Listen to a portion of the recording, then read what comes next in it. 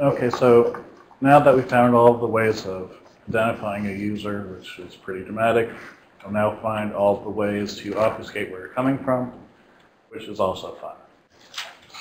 So we're also going to show ways of protecting what your browser exposures and also some caveats as well. Basically, the caveats are, this is a moving target, don't try this at home, all that good stuff. We'll talk about simple obfuscation first, which is going down to the coffee shop.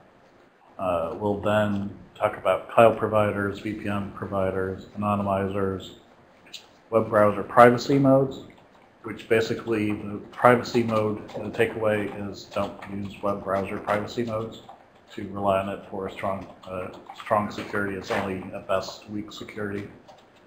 And we'll also talk about anonymized email as well.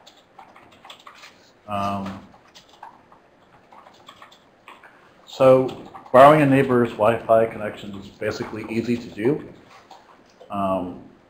It's should be free and plentiful depending on how urban of a neighborhood you're actually in. And the other thing is, of course, is that you need not be next door.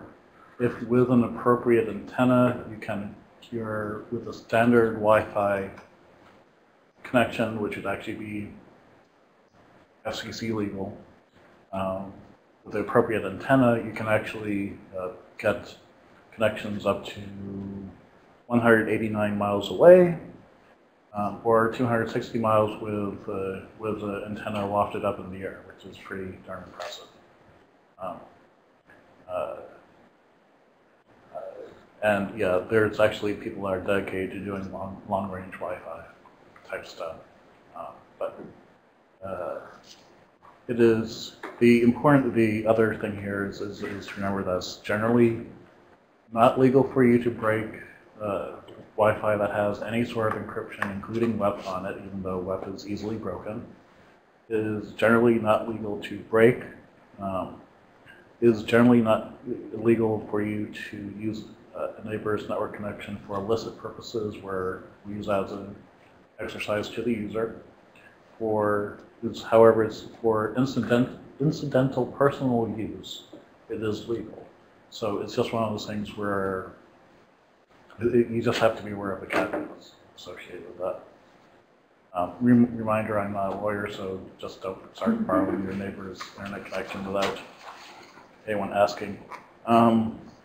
So without an antenna, here are some networks I see at my house. And there's a ton of them.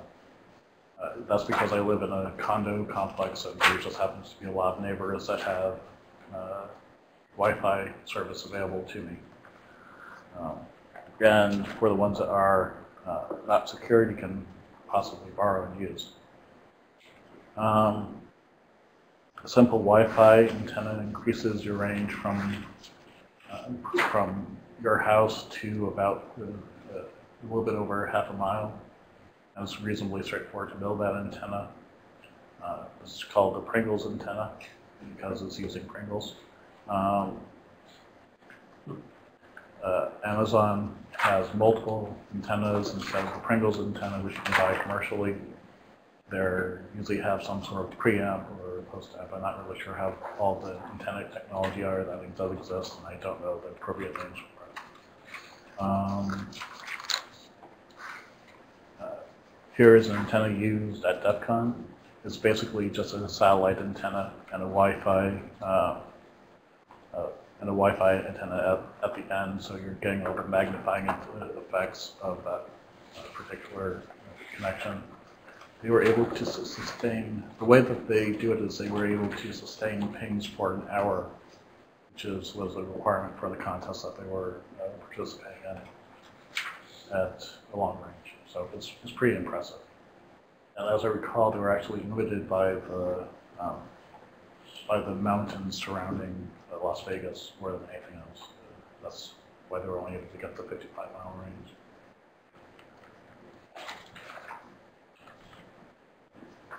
So the caveats here is just because you can borrow someone's wireless access point, doesn't mean you should, because laws change and I do not want to see you go to jail.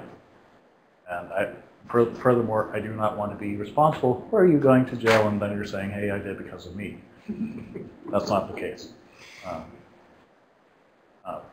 But of course, that said, about a third of your neighbors actually admit to borrowing one of your neighbor's network connections.